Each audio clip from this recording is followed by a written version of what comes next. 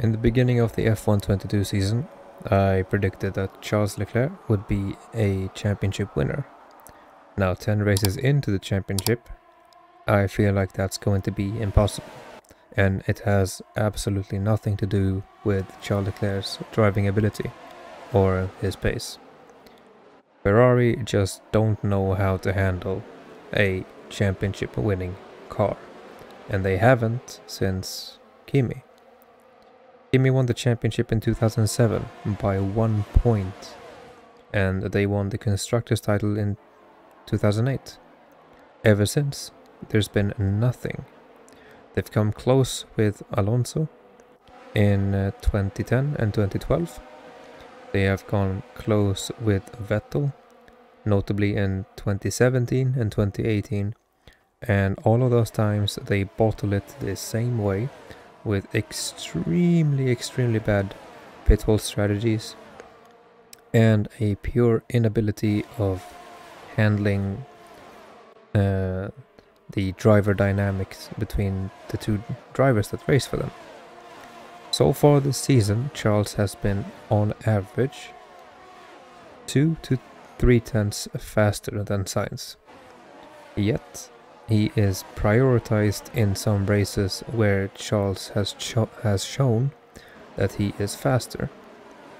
If we look back to Silverstone that just happened a couple days ago, with a broken front wing and in dirty air, Charles was faster than Sainz, who had to plead with his team to let him go by so that he can create a gap big enough to secure himself not being undercut by Lewis Hamilton, who was flying behind them, putting in fastest lap after fastest lap.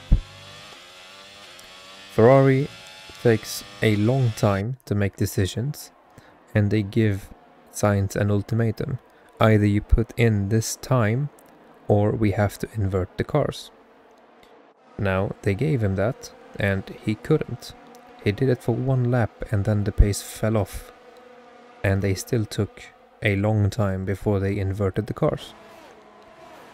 After the race, or not after the race, after some time in the race, Verstappen is out of podium contention. He's driving a severely damaged car and he's looking to score just a few points.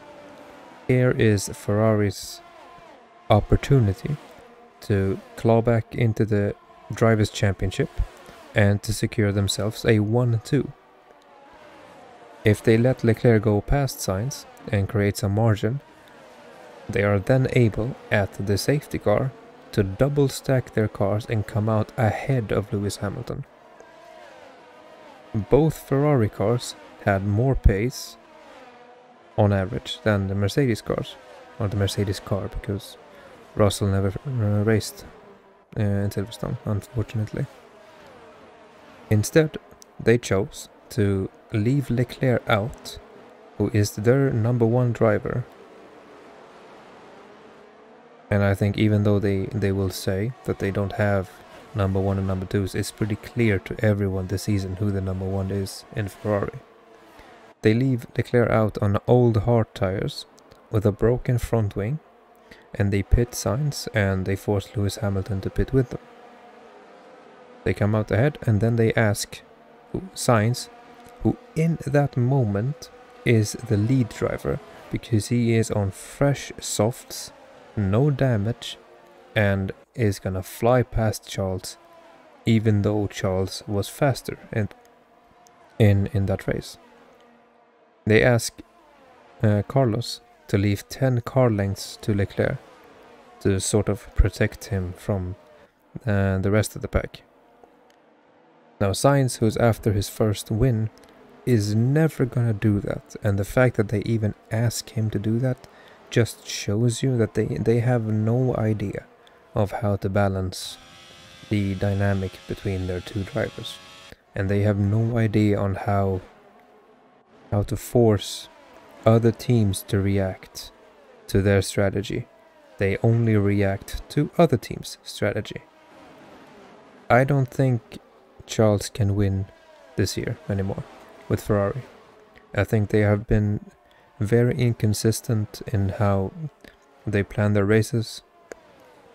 I think even though they have by far the best qualifying car in the races, it's just not enough.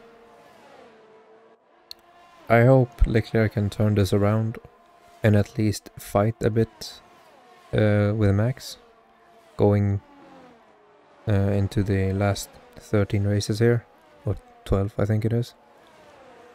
But he needs to do what Carlos does, and he needs to make his own strategy.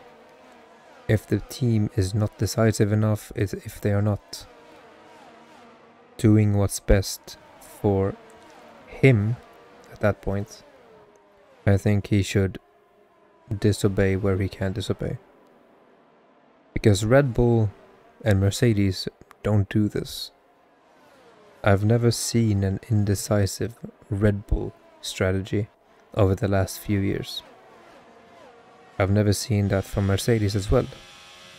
Perhaps with Bottas, but only to aid Lewis has that happened.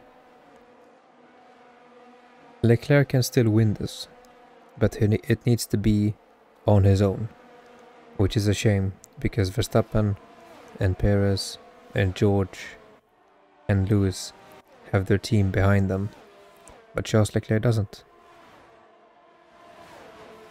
We will see what's going to happen in Austria. It should be a track that suits the Red Bull car. A lot of straights, not that many corners, but Ferrari needs to do something. They cannot bottle this again the same way that they did with Vettel. Anyways, that's it for this short summary, or this short complaint video about Ferrari. I hope they can turn it around and give us a more exciting season. Just as exciting as the last few laps of Silverstone. I will see you guys in the next one. Bye bye.